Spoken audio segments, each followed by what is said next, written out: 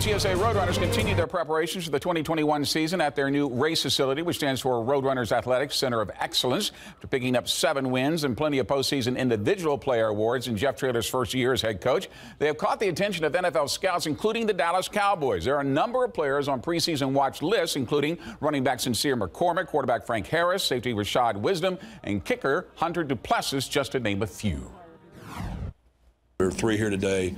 We've already had 3 or 4 here, and we've had somebody here every day.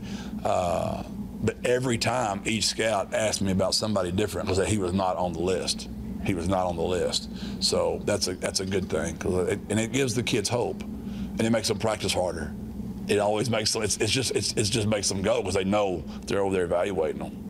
And by the way, quarterback Harris is noticeably absent from practice yesterday. Traylor says he gave him the day off.